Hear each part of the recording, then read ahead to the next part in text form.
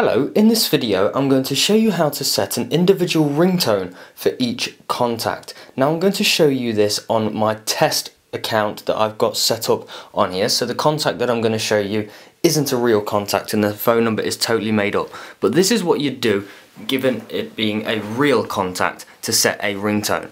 Now a lot of people have different ringtones. For example, somebody that you ignore, they might want to have their own ringtone, so you don't even have to waste time taking the phone out of your pocket and you know it's them calling.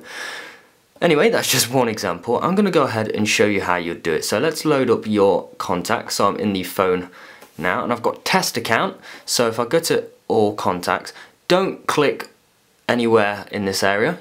You'll start to call them. If it is the person you don't want to talk to, you might find that you end up talking to them. Click the photo, or if there isn't one, click this sort of smiley face, and that takes you to, let's say, their contact card. Now we have a few options here. We can either go ahead and send them a message, favorite them, or there's another little smiley face. Let's go ahead, tap that. It takes you even further into the contact card. And from there, we've got three boxes in the top right hand corner. Give that a tap. And then there's a button that says set ringtone. So I go ahead, give that a tap, and I can set a ringtone for that specific person.